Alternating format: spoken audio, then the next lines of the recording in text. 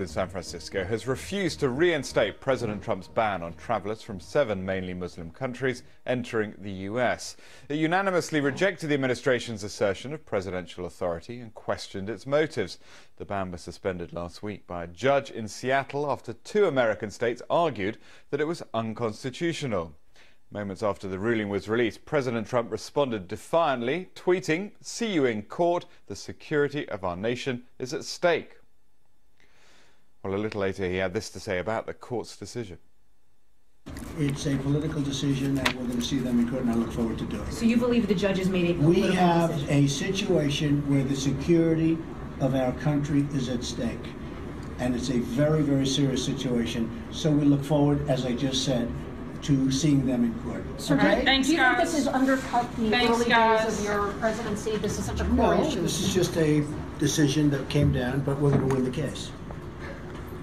And have you conferred with your new Attorney General on this tonight? Is he a No, part I of it haven't. now? We just heard the decision. How did you find out about the decision, Mr. President? Just saw it. We just saw it just like you did. Via the news, et cetera, the media. But it's a decision that we'll win, in my opinion, very easily.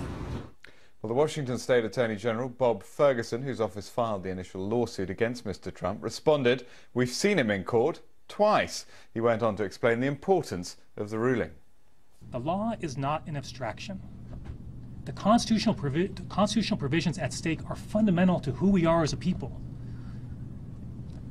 When an executive order is adopted like this, with little thought, little planning, little oversight, that creates chaos throughout our country, that has a real impact on people's lives here and abroad.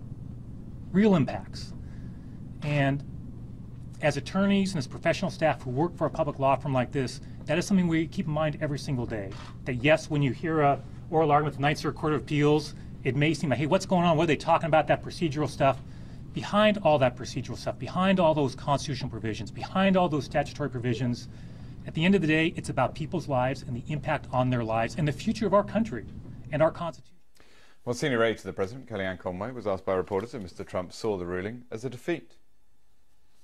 He sees it as what he's always seen it as, which is the statute provides a president, in this case President Trump, with great latitude and authority to protect the citizens and protect the nation's national security.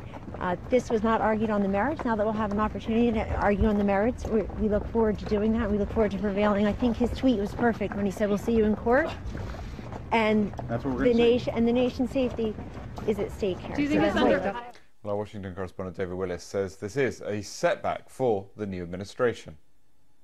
President Donald Trump is learning very early on in his presidency the limitations on the power of that office. Now, the U.S. This appeals court in San Francisco has not gone as far as declaring this travel ban unconstitutional, but it did take issue with the U.S. government's contention that this ban was necessary in order to protect national security here, to protect the country from the threat of terrorism. The 3 justices making the point in their 29-page unanimous ruling that there was no evidence that anyone from any of the 7 nations on this watch list, if you like, had carried out a terrorist attack in the United States. And the appeals court refusing, therefore, to lift the temporary restraining order that was put in place by a district judge in Seattle last week. Now, that means that refugees from around the world and citizens from the 7 nations who were mentioned in that executive order can continue to come to the United States until this matter is settled once and for all by the courts and quite possibly by the highest court in the land, the U.S. Supreme Court.